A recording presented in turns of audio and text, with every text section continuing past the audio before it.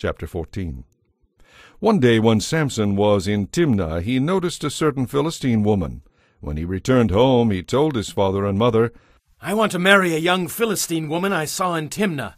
His father and mother objected strenuously. "Isn't there one woman in our tribe or among all the Israelites you could marry? Why must you go to the pagan Philistines to find a wife?" But Samson told his father, "Get her for me. She's the one I want." His father and mother didn't realize the Lord was at work in this, creating an opportunity to disrupt the Philistines who ruled over Israel at that time. As Samson and his parents were going down to Timnah, a young lion attacked Samson near the vineyards of Timnah. At that moment the Spirit of the Lord powerfully took control of him, and he ripped the lion's jaws apart with his bare hands. He did it as easily as if it were a young goat. But he didn't tell his father or mother about it. When Samson arrived in Timnah, he talked with the woman and was very pleased with her. Later, when he returned to Timnah for the wedding, he turned off the path to look at the carcass of the lion, and he found that a swarm of bees had made some honey in the carcass. He scooped some of the honey into his hands and ate it along the way. He also gave some to his father and mother, and they ate it. But he didn't tell them he had taken the honey from the carcass of the lion. As his father was making final arrangements for the marriage, Samson threw a party at Timnah, as was the custom of the day. 30 young men from the town were invited to be his companions. Samson said to them, "Let me tell you a riddle.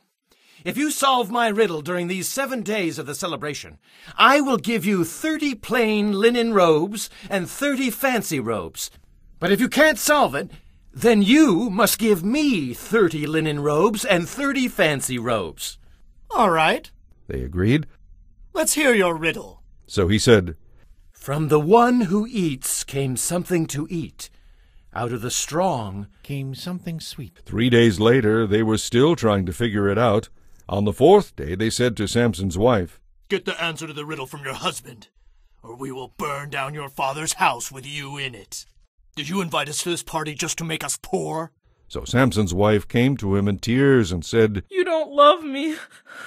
You hate me. You have given my people a riddle, but you haven't told me the answer."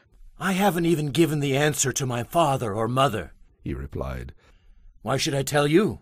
So she cried whenever she was with him and kept it up for the rest of the celebration. At last, on the 7th day, he told her the answer because of her persistent nagging. Then she gave the answer to the young men. So before sunset on the 7th day, the men of the town came to Samson with their answer. "What is sweeter than honey? What is stronger than a lion?" Samson replied, "If you hadn't plowed with my heifer, you wouldn't have found the answer to my riddle." Then the Spirit of the Lord powerfully took control of him.